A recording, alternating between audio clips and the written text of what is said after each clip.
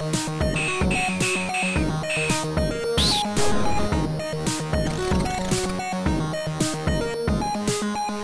back to Power Gamers. I don't know what this level is. N.Gin's lab.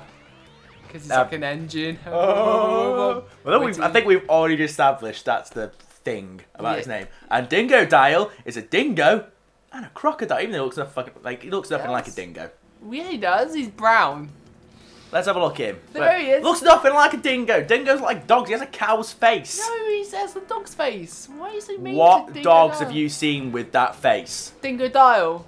Definitely not ones in Crufts, I can tell you that for nothing. Well, that's maybe true. I didn't say he's a purebred. Come on, why do you have to be so judgy about these things? What? Well, I believe that dogs should be pure. No mudblood dogs. Wow. No Hogwarts for no dogs. mudblood hounds. Hey. Terrible. Shut up. It was amazing. It was alright. I mean, Crash just died. It's funny. I feel like we should talk about All Dogs Go to Heaven. No, we don't. We don't need to talk about All Dogs Go to Heaven at all. Because it makes Conor cry. It doesn't make me. It makes. It doesn't make me. It makes me cry. Okay, I'm not even gonna. Okay, yeah, I cry like a little bitch when I watch All Dogs Go to Heaven. What part exactly makes you cry? What part do you think makes me cry? I don't know. I want you to have a look. Pretend I've never told you the story before. Oh, okay. And you're thinking about All Dogs Go to Heaven, right? I haven't watched it. What part of the movie do you think might make me cry? Let's think. Is it the bit when he does something funny? No. I can't remember anything about Okay, the well, film. Apart probably I guess when he goes to heaven. Yes. Jesus Christ, that shit is heart-wrenching, man. But he comes back. In All Dogs Go to Heaven too. No, but he's Charlie Sheen then. He's not Burt Reynolds. And he doesn't come back to the little kid. He just comes back down for something. I can't remember. It was a piece of shit, that movie. Yeah, it was like typical animation, sequel, terrible, straight to VHS bullshit. Yeah. Well, there have been decent animated sequels, like Toy Story 2. Well, like, not straight to tape, though. So it's never straight to DVD anymore. It's straight to tape. Ooh, straight to VHS. Coming to a home cinema near you. Yeah. Well, come on. What?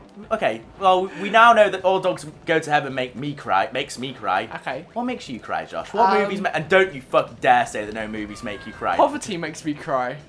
Movies. What movies make you cry? I thought I could use a world problem and. Yeah. No, you can't. You're not getting away with this. I know. There's a movie out there that makes you cry, Josh. Yeah. Well.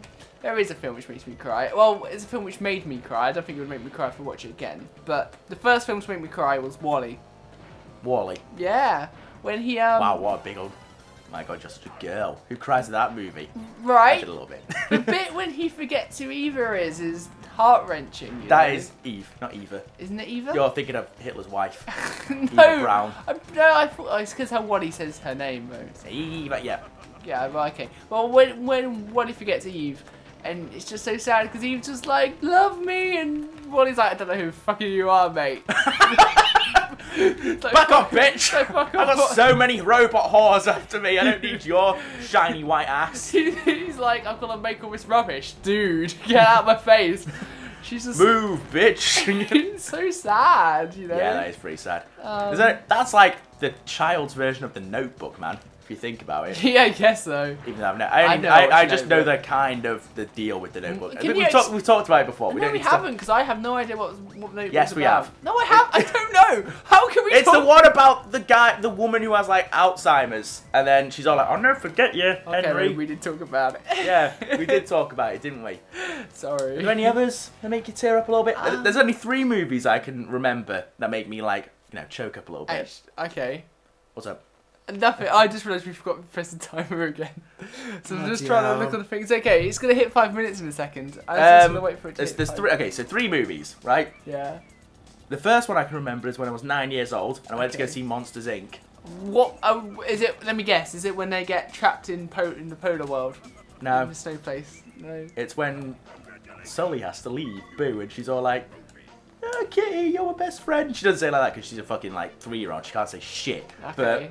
But she's all like, "Oh, Kitty, I love you," and he's like, "Gotta go." She's like, "Don't go." Then he goes, and I was like, "Oh, they're never gonna see each other again." And then I start bawling like a bitch at the end when Mike gives him the last door piece. He's like, and he goes, and you hear again like, "Oh, Kitty." How messed up would it be though, right?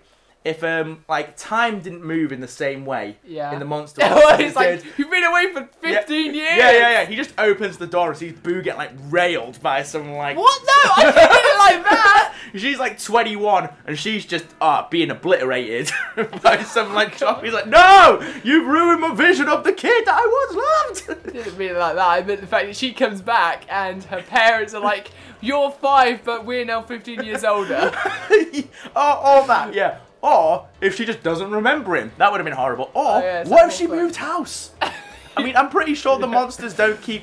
They must keep tabs on where you move, which is really messed up. The fact that they're constantly. I don't find the fact that they have to scare us or make us laugh that scary. It's the fact that they have constant tabs on where we live and what our biggest fears are and shit. That's so messed up. Or biggest laughs. Or biggest laughs, yeah. I don't think a monster could make me laugh. Well, because I would be because Connor, you are a monster. So I am a demon. No, it's your job. I am a succubus. So it's your job to make other people laugh. Is it? Is that why I'm here? You're like the Sully of the real world. You mean Mike? Oh no, but Sully makes people laugh, right? Yeah, but no, Sully becomes Mike's bitch. Oh, is that what happens at the end? If yeah. the tables turn, I forget. That's the whole thing. It's like, oh, Mike's the guy. And I really feel sorry for Sully then. Because think about it, he's been top dog for like, whatever, like 15, I don't know how long he's been working there, but a long time. And then just like out of nowhere, Mike, the most incompetent buffoon at that place, is now like... Don't be mean to Billy Crystal. Oh, fuck, you don't even know who Billy Crystal is. You don't fucking know who Billy Crystal is. Don't even try that shit. Well, I was meaning more of the fact that he had to like get a degree to be a scarer and all that. Yeah, he wasted years of his life doing this. Well, that's what makes Monsters University a bit like, whoa. Because you know all of those, like half of those guys who are at that uni, their jobs aren't going to be relevant. Yeah, they're going to be made redundant in the next... like 10, 15, whoa. Shit. Oh shit, I tried to do a shortcut and I missed and fell off the edge and hit a ball. Is this, this is basically You ready to do another level? Yeah, I'm ready to do another level. It's kind of like Rainbow Road, but it isn't the last track. But it's not as colourful. No, it's more balloons, what are they called? Zeppelins? Zeppelins, Blimps? I don't know. I don't know the difference. Zeppelins. Oh, cool. A blimp, I don't know actually. Maybe a Zeppelin is one which flies on its own and a blimp is one which kind of like doesn't. You know, the ones which kind of get tethered, you know. Oh yeah. Maybe? I don't know. I don't know the subtle differences between large balloons. Sounds a bit risque. How does that sound risque up? Oh, like, I'm not talking about Dolly Parton, mate. I'm just saying, like, I just don't know the subtle differences. Who's Dolly Parton? The name rings a bell. I feel like I should know who she is. You know the one who sings Jolene? What? Jolene, you know, Jolene. Yeah. Jolene, she sings that. She's a country singer and she has a really big fake boobs. I thought she was, I was thinking Carry On. The Carry On film. Who am I thinking of? Oh, Peggy Mitchell. Yeah, but who plays her? Barbara Winters or something like that. Okay, so not Dolly Parton then. Not Dolly Parton. They're completely different. They just both happen to be old, blonde, big breasticled women. Big breasticles. Yeah. Have you ever referred to boobs as breasticles before? Never in front of a woman. Okay. But then again, I rarely, if ever, have the chance to call them breasticles. So. Okay, I guess so. But oh, dude. Like I'm lost at this point. I thought at least I can do is do a short. At least make it entertaining. I'm gonna do it. Just go the normal way. No, I'm just gonna restart and pass over to you. But yeah, they're not the same person. Oh, okay. Right, just to clarify. Barbara Winters? I don't know her name. I'm sure some big Carry On fan will correct us. My dad. Or EastEnders, because she's on EastEnders. Yes, true. Yeah, my dad really likes Carry On films, and I think it's your a dad bit has odd. like the weirdest like taste in movies. Not weird, just old. I'm sorry to say. It's fine, I totally agree. I just find Carry On films the most cringiest things ever, right? It's one of those things where, you know, like when people are like, British humour's like the only, like the best kind of humour, and you're like, really? Have you watched Carry On movies? It's like, oh. Because it's not. It's really not. It makes me sad because it's like... But now we're going to have someone watch this and they're like, you Philistines, you call yourselves comedians? You're a piece of shit. Carry On's the best thing ever.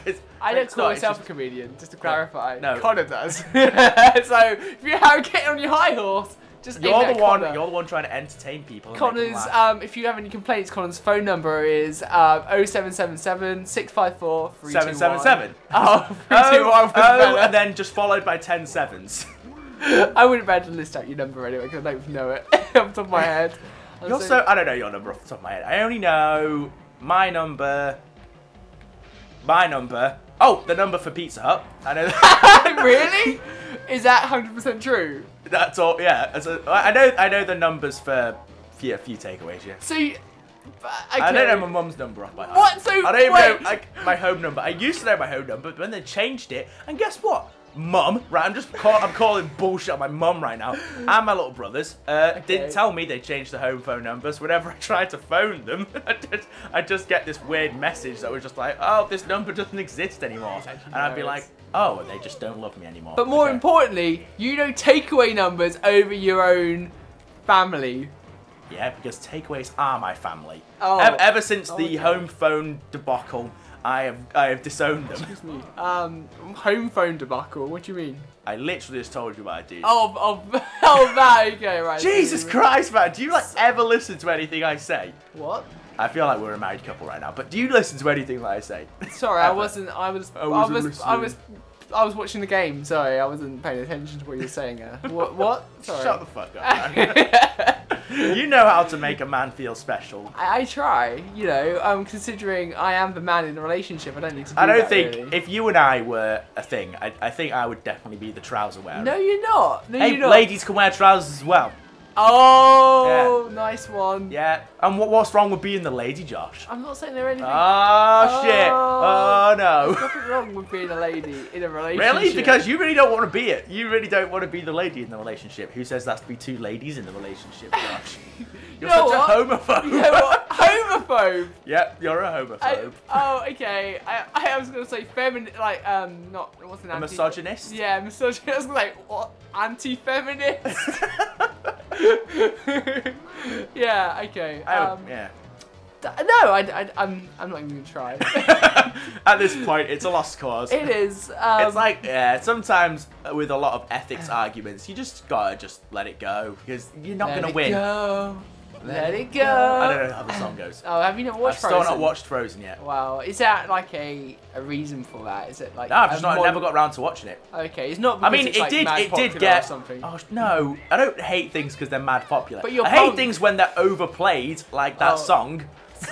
Is Frozen over talked about then? Maybe. No, I think for a while it was, yeah. But like most things, people kind of just realized it was just a thing. Well, they're making I think people aren't like getting all crazy about Frozen anymore. You know, people like it. They're making a Frozen 2. Yeah, but what I'm saying is, I don't know how you can do that, but they're doing it. Why? What happens at the end of Frozen? Well, it's just kind of like everyone is happy ever after. It's kind of. Well, they did it with Bambi. It feels It'll like probably be rubbish. It feels like a straight to video, straight to VHS, home cinema. Yeah, home cinema release. That's what it feels like, you know. You won. How do you feel? Have you got anything to say about your winning? Easy. Really? Yeah. Well, I didn't struggle once, even though my palms are really sweating right now. You struggled a little bit, actually. Yeah, I did a little bit. I only fell off once though. You fell off like 5 times. Yeah, I was really bad, but you know I'm allowed to be bad. You know what? If I hadn't drunk all that champagne that one night, I would be popping it open right now. Oh, yeah. Did you buy the champagne to celebrate us moving in, or what happened? No, I got it for my birthday, and then I drunk it. Yeah. Well, what I was gonna do, I was like, I don't really like champagne that much. I'm gonna save it for a special occasion, like us all moving in. And then I realized we weren't moving in for ages. And then one night I got kind of drunk, and then I was like, I need more to drink. And the only thing I had to drink was champagne. So next time on Power Gamers, we go to Oxide Station. Sorry to cut you off mid-story. I'm sorry. That was pretty much the end of the story. I thought it was finished. I got drunk and I passed out. The end. It's the end of every story. And then I cried. Did you cry? Just a little bit. Oh, I'm sorry.